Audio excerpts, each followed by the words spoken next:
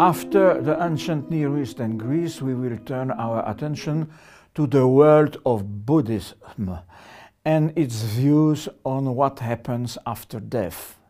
Siddhartha Gautama, known as Buddha, is probably the most famous among the Indian sages to have contested the pan-Indian belief in the retributive act, karman, rebirth, janman, and transmigration, samsara.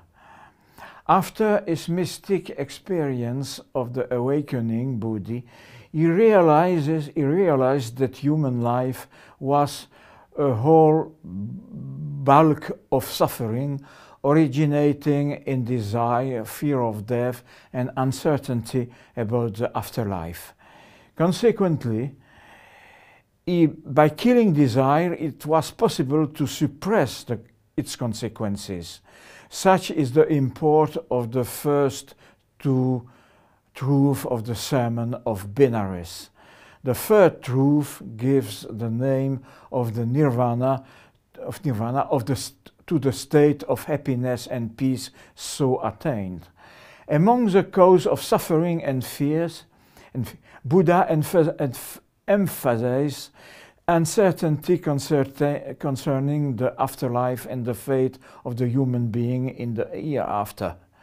But it is best to live the present moment and to do away with anxious questioning about God's heaven and hell's, the nature and the existence of the transmigration, soul and ego, and on the eternal and infinite nature of the universe.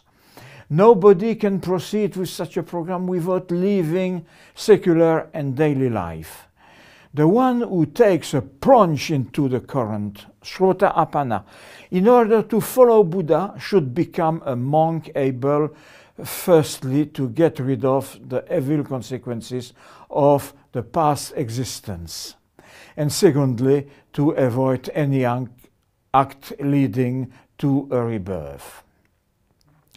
Such a way of life requires detachment and carelessness, so that it is possible to fully live the present instant, each moment of existence.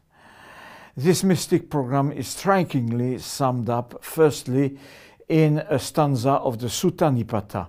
The old things are destroyed, the new ones are not yet arisen. Those who rejected future existence, the sage who suppressed the sprout of the existence, and prevented desire to grow, die out like a lamp. And by a verse of the Dhammapada, give up what is before, the future. Give up what is behind, past time. Give up what is in the middle, present life, passing to the farther shore of existence.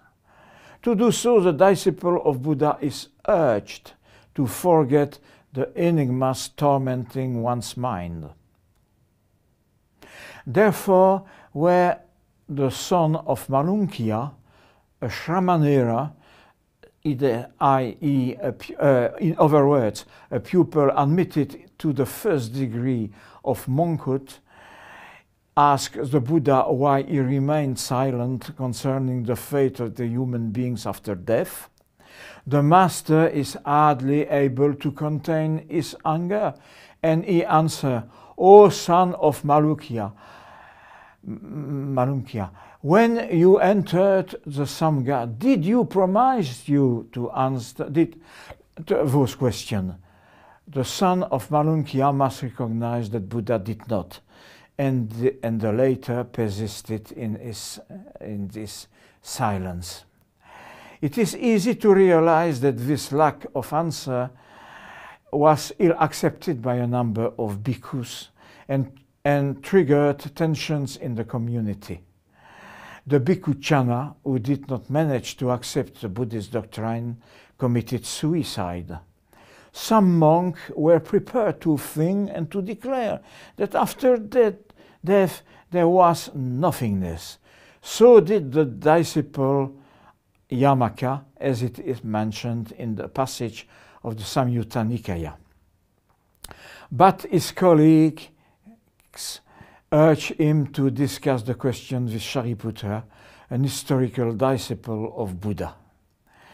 Yamaka changed his mind, but the modern reader does not clearly why. Face to face with the mystery of death and afterlife, Buddhism can hardly answer except by a conjuring trick.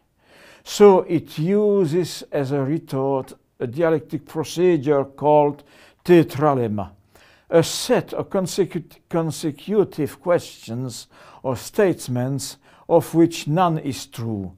An example is as follows. Does a Tathagata, perfect monk, a Superman, Uttarapurisha, come to be reborn after death? No. Does he not come to be reborn after death? No.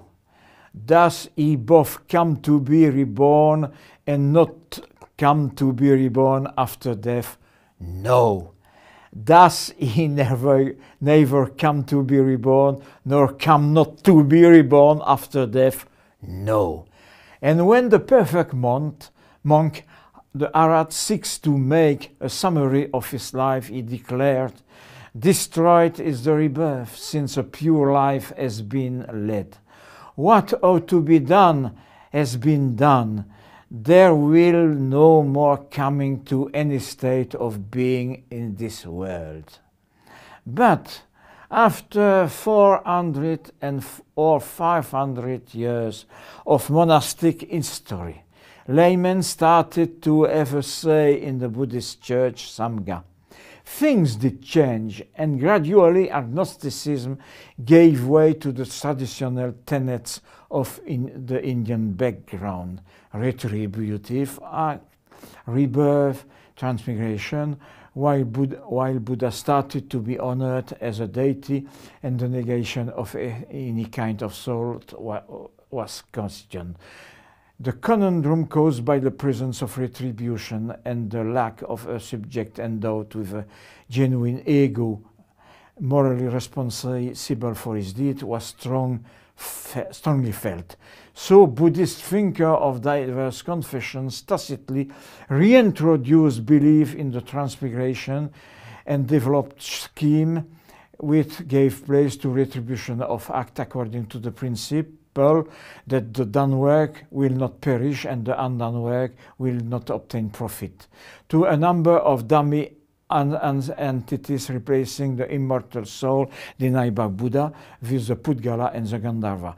For its part, popular Buddhism produced a massive, an enormous literature about the retribution of act and rebirth in a number of events and else. The most striking and famous work of these are the Jataka series, where the Buddha passes through many reincarnations, even in animal form. These were some of the main aspects of Buddhist thought on the life after death. In the next and last video of this week, we will see how people who are alive today interact with people who lived in the past, with their ancestors. To see how that works, let's move on to China.